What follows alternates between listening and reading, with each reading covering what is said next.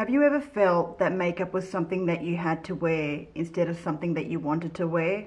Today we're going to break down why makeup should be a tool for empowerment, not a cage that controls us. Let's change the way we look at beauty. Today I'm going to be showing you just a really simple makeup look that I felt like doing today, because I know for many of us makeup can feel like a mask we have to wear to feel good enough or flawless. But what if we could shift that perspective? Makeup should be a fun way to celebrate who we are, not a daily chore to make us look like someone else. You know, for example, foundation. Foundation isn't here to cover us up. It's here to give us a fresh start. Think of it as a canvas, but remember, you don't have to use it to change who you are. You know, shadow and liner. We use these to accentuate our unique eye shape and colour. You don't have to go bold every time. Sometimes a little eyeliner can make you feel awake and confident. Like as for example today, I just felt like putting on lashes and lashes of mascara, top and bottom lashes. You'll actually see me dipping in with a cotton tip to remove the smudges that have actually accumulated over my lids. But it took me a good 10 minutes to do it. Lips, whether you go bold or natural, it's about what makes you feel strong. This is an area to play with. It's about embracing different sides of ourselves. You know, for example, with bronzer, you could use bronzer to do contouring. You could do contouring to be used as bronzer. It's all about finding the shade that works for you. Bronzer, contour, blush, the way you apply it can make a world of difference. High up on the cheeks can look really fresh and youthful. On the apples of the cheek, it can make you look flushed, like you've just gone out for a brisk walk.